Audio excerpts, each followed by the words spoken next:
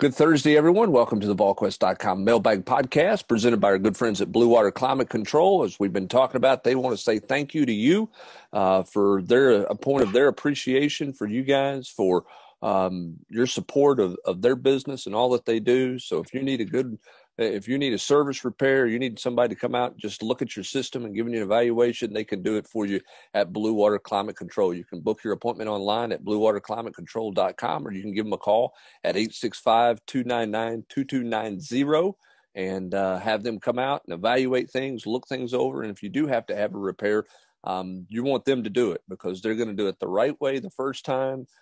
They're not going to take multiple times to get it fixed. They're going to do the right repair the right way. That's at Blue Water Climate Control. With Austin Price and Rob Lewis, I'm Brent Hubbs. Plenty to get to here in this mailbag edition of the podcast as we take your questions and just jump right into them here. And the first one is up for Rob Lewis here on the hoops front. Rob, this guy wants to know, Beef wants to know about Kennedy Chandler's jump shot. How good of a jump shot? Where is he from a perimeter scoring standpoint?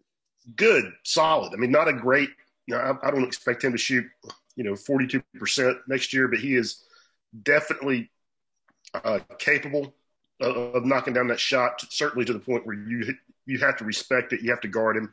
I would guess he'll 36% shooter, but he is not at all a guy who you can lay off and, try to cut down dribble penetration. I mean, he shoots it well enough to bring everything else into play as far as being able to get past guys on the dribble who have to come up and make sure that he doesn't have open looks. Again, not great, not lights out, but good enough.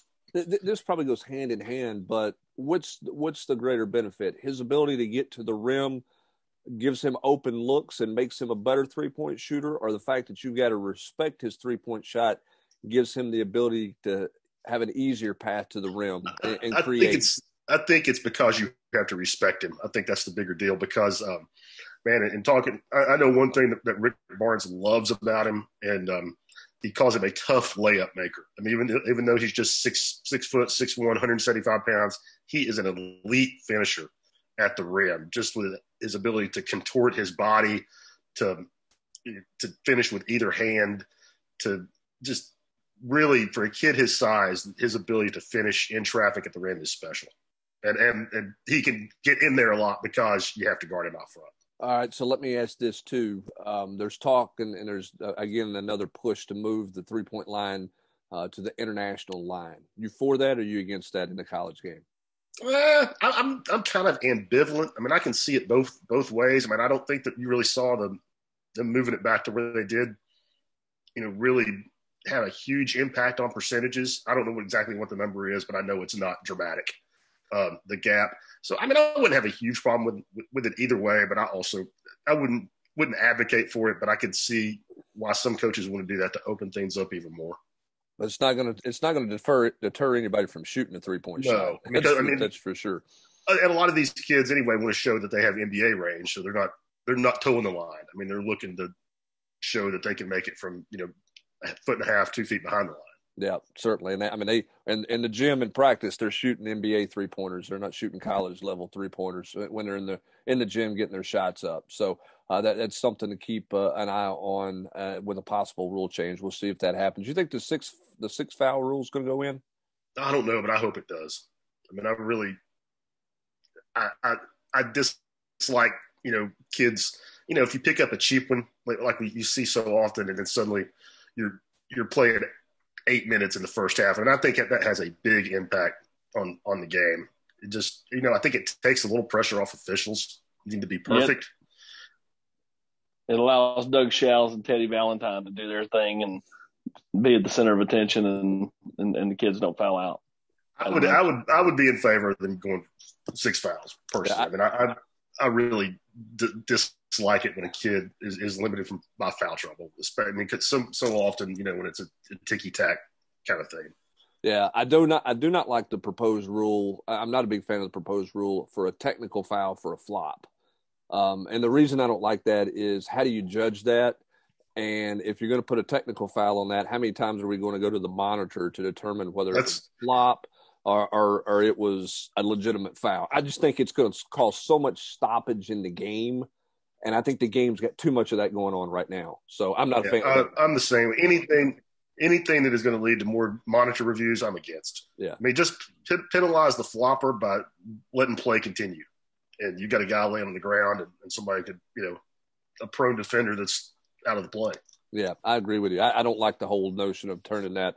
I mean, I get you're trying to eliminate, flopping and faking fouls, but the only way you're going to prove that that's the case is you're going to have to go to review it. I just don't think we need any more of those in the game. All right, Austin, let's go to you on this football recruiting question. How hard are the Vols recruiting Anthony Brown and Jalen Lewis, even though they didn't make Jalen Lewis's top 10? And how much of a factor is the loss of Coach Clinkscale for Tennessee's chances of trying to flip the Wade twins? Well, I think that we'll start with the second part first. I do think that the loss of Clinkscale is a big deal. Now, is it the end-all, be-all? No. But does it open the door a little bit for Tennessee to potentially kind of push their way in there? Yes, I think so. I 100% think that's the case. Interesting. Now, with the other two, Tennessee has recruited Jalen Lewis harder than Anthony Brown, but has only recruited Jalen Lewis hard the last 3 to 4 weeks. Before that, they weren't recruiting either one of them very hard. So, that's one of those things where, like, I continue to say, like, Tennessee's got to make their mind up on Jalen Lewis and Anthony Brown. You have to be either in the pool or out of the pool. Having your feet in doesn't do you any good. So, like, if you're not going to go for them, then don't go for them. Just understand that they're going to take official visits to places like Oklahoma and Oregon and Miami and places like that. But if you're going to go for them, then go all in. And so I think Tennessee right now is in the process of the all in. They're going to come here in camp June 1st. And, if they actually work out and just don't come and stand around and look pretty, then, I think if you're Tennessee, you'll have a real good idea of what you got in both those kids and whether to go full bore from here on out or not. Why do you think this Clinkscale thing opens the door? Because we heard when the Wade committed, Austin, there was, they were concerned. There was a notion they were concerned about Tennessee's punishment with the NCAA. And then we know there was so much talk about getting to play the quarterback position and being recruited as a quarterback. So what leads you to believe that the factor there would crack the door? I'm not saying that I'm not suggesting that Tennessee can flip them, but why do you think that is their relationship with Clinkscale that good? Yeah, I think so. Okay. He spent a lot of time in this state, has really worked it kind of hard for Kentucky, and they liked him a lot. And I think that Clinkscale really developed a nice bond, not only with the boys but also their mom. And so I think him going elsewhere, I mean, obviously that would open the door for them to potentially look at Michigan and Michigan to recruit them harder. I mean, Michigan's already got Cody Jones committed in this state. And so, but at the same time, I'm not sure they want to go that far away from home. Mm-hmm. And so, agreed. I do believe that it opens the door for Tennessee somewhat to at least make a run at them. Okay. Any prospects in the Tri-Cities that could be viewed as a 22, 23, or 24 Division I or Power 5 prospect? Football, not to my knowledge. I mean, kid Elizabethton's pretty good. I think there's a kid at Greenville that could be – there's a younger kid that could be pretty good. But as far as, like, I think you won't know that for, those kids come to camp, that type of thing. The kid at Elizabethton, I don't think so. An SEC-type player. He's just really, really, really good football player. So, I'm not sure that anybody up that way will be a Power 5 kid the next couple of years. But ultimately, if you're kind of one of those tweener kids, you got to come to camp and show what you got, and then one or two of those Power 5 schools fall, and then it's all a copycat. So a lot of the other schools will jump in after you as well. Yep, camp will be important for some of those kids because again, as we've talked about, Rob, those kids haven't been seen. So what does the guy look like in the camp deal this year, next year? Just because guys have not been evaluated. Speaking of, go ahead. I was just going to say we've talked about it before. I think you'll see more dramatic swings in the rival, not just rivals ratings, but everybody's ratings and coaches' evaluations of kids that just because they're 4 stars now, fans, get all up in arms about. I mean, some of those 4-star kids, maybe 2-star kids by October, and some 2-star kids, maybe 4-star kids. Yep, I think that's what's going to make June really, really fascinating, because I think Austin, there's going to be a lot of buzz on kids in a lot of different directions coming out of the month of June, because kids are going to be at so many different places and be in front of so many people, trying to prove themselves and do so much, that it's going to make it really fascinating to kind of see where the thought process is on some kids at the end of June compared to where it was heading into the start of June with camp season. Oh, 100% agree. It's going to be wild to kind of watch again, you're going to inevitably have some kids that, there'll be some kids that come to Tennessee that that camp well here, that Tennessee, goes hard in on. And because Tennessee does, schools X, Y, and Z will as well without ever having seen them. And vice versa. There'll be kids that go somewhere else first that do well, that, Tennessee will be forced to decide, hey, are we going all in on this kid? Because, we hadn't offered or we hadn't really went hard, and yet here he went and has apparently done really well at so-and-so's camp. I mean, that's going to be, it always goes on, but I think this year especially is going to be a different dynamic than we probably have ever seen across, college football with that type of thing, because I think that, nobody's going to want to get left behind on a prospect just because, kids can change, their bodies can change. I mean, you go and look at the Nathan Robinson kid, Hubs, from the point, that you and I interviewed, from the point that he played last season to the point you interviewed him, a couple of weeks ago, he added a couple of inches and 30 pounds. I mean, that's a dramatic difference in just a few months. Yeah. So, I mean, you're going to have a lot of that, I think. Yeah, because that's not uncommon when you go from a 15-year-old to a 17-year-old. Yeah, or you go in that kid's case, you go from 14 to 15 old to 15 years old, because he was very much in the growth window there as a young kid. But you're exactly right, Rob. I mean, it's not uncommon for a dramatic change in 6 months or 5 months, the way that when a kid just matures. All right, so Bruce Vall wants to know. I want to make sure everybody understands this is Bruce Vall. He wants to know how Markel Fortenberry's recruitment is going. Here, there's a connection with Dad. I think Markel is obviously, and I'm happy for Paul and Markel and the whole Fortenberry family. He's going to have an opportunity to play college football at a variety of places. The offers are rolling in. I don't think Dad deserves a lot of credit for Markel's development, Rob. I mean, no. Are you going to give Paul? I mean, no. Listen, front pocket Paul. I mean, I know he's got a pretty good jumper, but I mean, and I know Markel's fortunate that he's not the best soccer player at Maryville right now. That's my biggest surprise. Is that he's not the best soccer player in Maryville? Yeah. Paul's love affair for soccer is pretty intense, but I'm not going to give Paul a ton of credit for Markel's development there.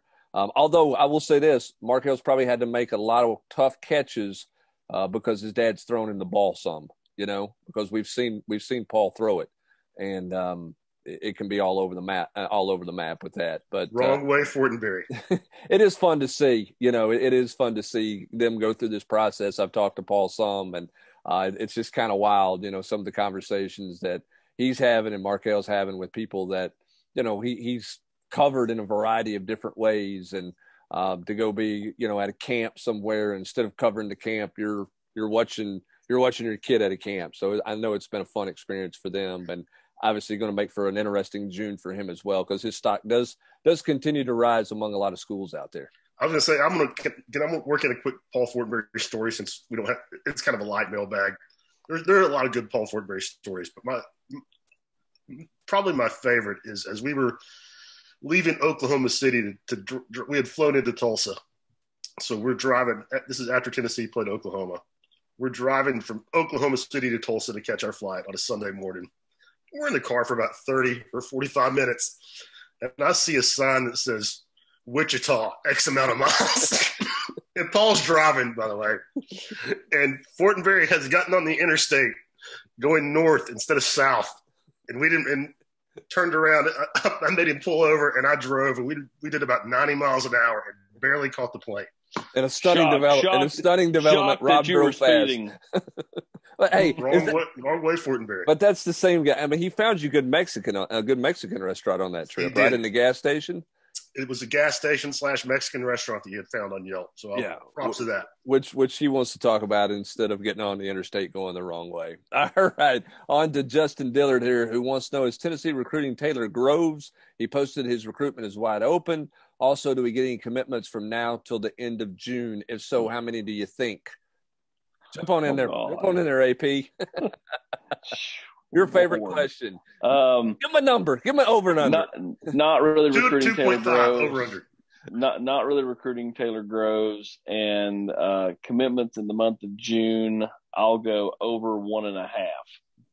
Well, if they're bringing in 30 kids on official visits like you're calling for, they better be over 1.5. 1.5. Yeah, I'm going to take the over at 1.5. I think I'll take the over there, but not by much. I mean, because I think they're going to bring a lot of kids in to get their attention, but I think a lot of kids are going to wait and see what this team looks like in the fall. It's amazing to me, Brent, though, just like once they kind of, broke the ice with Elijah Herring and then followed that up with Vincent Sneed, just the, I guess, just kind of the notion, the feeling that this program has right now versus when they were sitting there getting shut out. It's two different. I mean, I know they've only got 4, but I mean, when you factor in that they've got a 4-star quarterback that's kind of a marquee piece and something to build around, an in-state kid that this has ties, it just feels like a different vibe. Plus, you throw all the transfers in on top of the 4 high school kids, and it feels like they have a little bit of juice. Like, they had 0 juice, and now it feels like they've got a little bit, and it just is a different vibe. And consider this. I mean, recruiting in May and June is fool's gold as far as trying to judge, the direction of your program. Because, just think about it. We're about 1 year anniversary away from where everybody thought, Tennessee was back, baby. They're rattling off, commitments in a 2-week stretch that had the fan base more fired up than they had been in a long, long time about recruiting. And now, look where that ended up. Yeah, and recruiting is so much about perception. I mean, it's just, because it's copycat deal and you get on a hot run and you get things going and, that's how teams get on a run. It's so much about perception out there. And I agree with you, Austin. I mean, the perception a month ago was that Tennessee had no traction with anybody. They weren't really going anywhere. And now the perception is it's not that suddenly they don't have enough numbers for everybody. It's not that kind of perception. But the perception is there are a lot more people interested in Tennessee, and Tennessee's got a better shot at some people around the country than anybody was giving them credit for a month ago. And I don't know that relationships have changed that dramatically with some of those kids in the last month. It's just the vibe that you get from the standpoint of, once you get a couple of commits in the boat, everybody starts talking about you and it changes it in a total different direction. It's crazy how perception changes everything. And I think Jackson's huge. Yeah. Quarterback's an attention getter. There's no doubt about that. I mean, it grabs people's attention. Kids, especially when he did it without having been here, without having set foot on campus and spent time around the staff. Like, to me, that was the most shocking thing about it. It was not shocking that he picked Tennessee, but to do it before coming here for a visit during the pandemic, when he's really not been on a lot of schools or anything, that was the most shocking part of it. That meant he felt comfortable enough with this group, having built some solid relationships through Zoom and phone calls, to pull the trigger. And nothing says belief in an offense more than a quarterback saying, I want to come play for you. Nothing in the world says that. Speaking of quarterback with a lot of options. Yeah. Speaking of quarterbacks, so we got a question about quarterbacks, and any theories as to why the state produces so few quarterbacks, and do you see that changing now that Trent Dilfer is at Lipscomb with his obvious ties to the NFL as well as the Elite 11? I mean, they went. Ty was kind of that first one and broke through the ceiling, and now they've got 2 or 3 quarterbacks in that 23 class. They had the one kid transfer in from Texas. It's going to be at Ravenwood. They got obviously Marcel Reed at the NBA. There's a kid out of Memphis. They're starting to produce more. I think part of it's coaching's gotten better. Offensive style has changed. I mean, everybody knows I love Kevin Creasy at Oakland. He's my guy, but it ain't like he's, out there, setting the world on fire with his offense. He just, defense, running game, and just out athleting people. So you just don't see it. A ton of the best programs have really great, quarterbacks because they, their offenses they run aren't, maybe conducive to that. But I think you're starting to see more and more, and the quarterback coaching in state is a little bit better than it once was. Trent Dilfer definitely helps with that. He's got a pretty good little solid signal caller of himself, and then another young kid that he'll be grooming after that. Yeah, his senior signal caller will play at he's going to play Cincinnati or somewhere like that at least, maybe more, maybe higher. But I think Cincinnati, which there's nothing wrong with Cincinnati. I mean, I think Cincinnati's a very realistic option for him. I think, Rob, the other thing too is you're seeing the product of kids being groomed to be quarterbacks, whereas for many years it was just put your best athlete at quarterback because of the style of offense, as Austin mentioned. But we've seen over the course of the last, particularly 5 or 6 years, all the specialized training. And so some of these guys are just being groomed as quarterbacks, and that wasn't the case several years ago. Yeah, and I was going to add the proliferation of 7-on-7 stuff that makes it more, you're working at being a quarterback more year-round than you were in the past. I mean, I think there's not – kids take some time off here and there, but there's not like a lengthy off season. I mean, they're working at their craft on more of a year-round basis than they were even 10 years ago. I agree with that too. All right, KH Vols says he was sitting behind Walker Merrill's mom and dad and brother during the orange and white game. Once I realized who they were, we started talking about football. Walker's brother is in the 8th grade now, and they say he's a better football player than Walker was at that age. Do you guys know anything about him? Austin, you know anything about Walker Merrill's brother? I don't know a lot about him. I know nothing about him. Yeah, nothing at all. You don't have your finger on the pulse of 8th grade football at the Mid-State? 95, baby. I don't know I don't know the 440 or 840 corridor like Paul would. Yeah, the I-4 corridor. Yeah, I don't know a whole lot about him. I know that if he's a receiver, the offense he's playing in, he's not going to get a ton of touches. And I think for Walker Merrill, it was about camps and some of his 7-on-7 work and things that helped him get Tennessee's attention, because he's not a guy who got a ton of touches, in high school because of the offense that they played in. So I'll do some checking and see there, but no, I'm with Austin. I don't know anything about that, really anything about him. Since Coach Heupel's tempo offense doesn't sub often to keep the refs from letting the defense sub, how will the rotations go? How many receivers, running backs do you see getting reps per game? Looks like at UCF, just 4 wide receivers and 2 running backs got the bulk of the playing time. Who decides who is playing each possession, Heupel or the position coach? Look, the position coach is going to be the one, unless – typically is going to be the one who's deciding to start a possession, unless Coach Heupel wants something specific or Coach Golish wants something specific.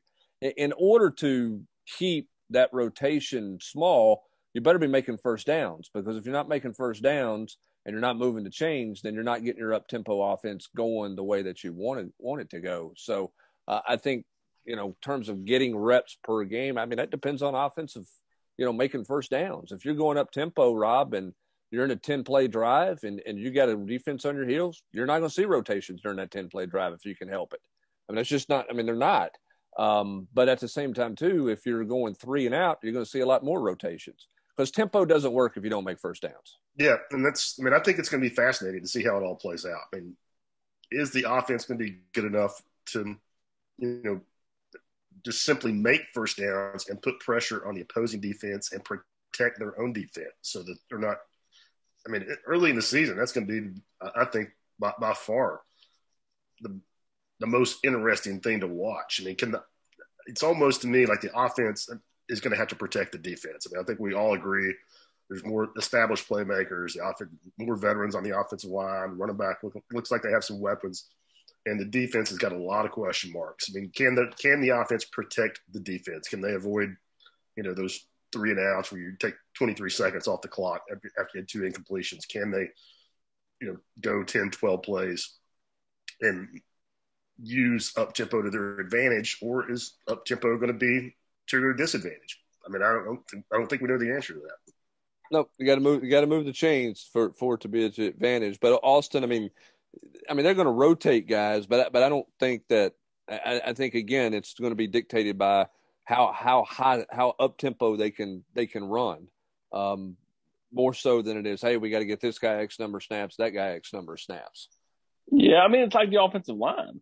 I mean, you're gonna have, you're gonna have a rotation there, and depending on, the series, like, you're gonna see guys spell each other. I think for ultimately this is a group that they're gonna play a lot of receivers, just like they're gonna play a lot of running backs. But when it gets crunch time, if it's, if it's even if it's one of the lesser guys' times to go, they're going to stick with the guys that they trust. Sure. That's how I feel about it. Like I think the Cedric Tillman's going to play because he's smart and he's proven he can catch the football. And that's something that maybe 2 years ago he wasn't doing. Bayless Jones is someone they trust. Jalen Hyatt is someone that they trust. Can Jimmy Callaway or Jimmy Holiday earn that trust? Can Javonte Payton, as a first-year guy, a one-year guy, how quickly can he earn the trust to be a guy in crunch time? I really feel like they'll rely on their main guys in crunch time, but through the course of the game, you're going to see a lot of receivers, get snaps. It may be 6 snaps, it may be 20 snaps, but I think you're going to see a pretty healthy rotation. It just will be, I guess, dictated by, time and place, and then, who do they really want on the field the most? Yeah, and some of that's a feel. If they see a defense gas, they're just going to hold off on a rotation and just keep going with what they got. I mean, a lot of that is the feel of where you are with things. So, and again, I haven't seen it. I've not watched a UCF game coached by Josh Heupel to go, okay, well, that's how they do it. I haven't watched enough of last year of a all 22 view to know how much they've rotated somebody or they haven't rotated somebody. But again, I think it's dictated just by flow of the game more than anything else. All right, a couple more here quickly.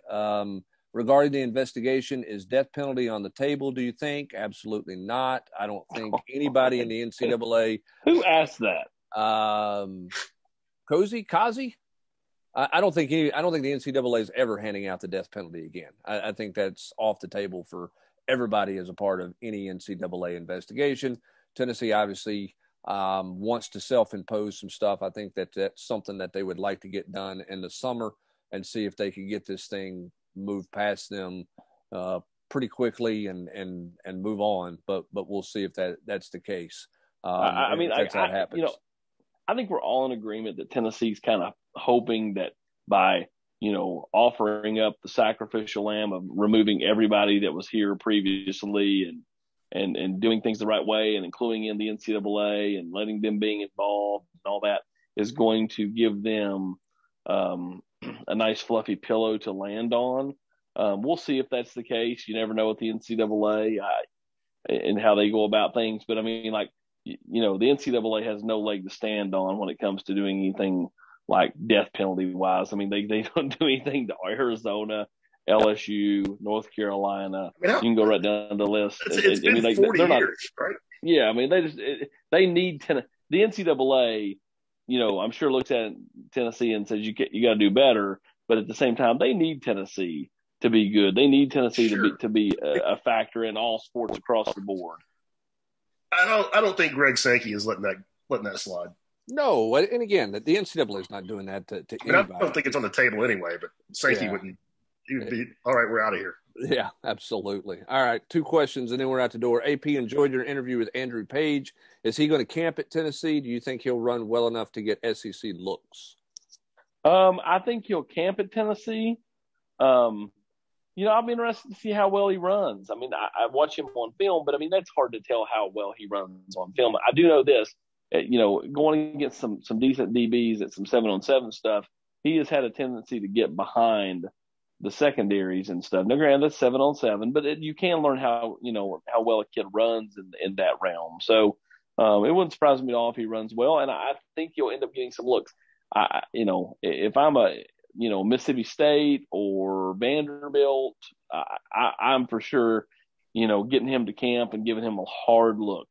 Yeah, I think he's really fast. A great looking prospect who's just so raw. I mean, he's so learning the game because he didn't play for a while. It was about basketball for him and all that. But I mean, frame wise, athletically, he looks really good. It's just he's got to learn how to play receiver, and I think he's come a long way there. But I think he's still remains a really unpolished player at this point. And again, Austin, he's in an offense that not going to get a ton of – they're not going to throw it around the lot a ton, at Beach unless they do some really, changing what they do offensively. So I think summer camps are going to be really important for him. And I think a lot of people are intrigued by him because they're just not sure exactly what he is or how good he can be because he's just raw learning the position at this point. All right, last question comes from Hunter. Are there any UT guys currently in the portal that could return to UT in football or basketball? My response to that is no. I'm not aware of anyone who's currently in the portal that hadn't landed a home that would potentially come back. The chances of this are extremely slim in my mind, but I would say it's possible that Anasicki can come back. I don't think he would play or be a factor, but I just know that that's one guy that hasn't found a home, and I don't think there's much interest in. So if he just wanted to come back and be a body and work on some graduate hours, I would say that's a possibility, but that's the only one I would think of. Yeah, and I don't know of anybody on the football side, Austin. Do you? No, I mean, most everybody's found a home or they just don't want back. Yeah. And I mean, exactly. And we'll see if there's anybody else jumping in the portal in the coming days as well. And before we go, Hubbard, anybody listening on the board on the GQ, you can DM me, but I've got 97 rolls of toilet paper that I will trade for 10 gallons of 87 octane fuel. Well, but what about Chick-fil-A sauce? Where's that factor in? I mean, I'm not a Chick-fil-A sauce guy. No Polynesian sauce. No, but that is the stop that's inside Rob's circle of 2 miles around his house that he's willing to travel out. I'm a Chick-fil-A guy. I'm just straight up no sauce, no sauce guy. Just a salmon. So we've got toilet paper trading for gas, but we're not interested in sauce. But if somebody's got some lumber, might be willing to make a trade there as well. So that's the latest marketplace Saturday, our version of the Saturday swap at your local radio station on the Volquest.com Blue Water Climate Control Mailbag Podcast. That's going to do it for this edition. For Rob Lewis and Austin Price, I'm Brent Hubbs. Thanks for joining us. Have a great Thursday, everybody.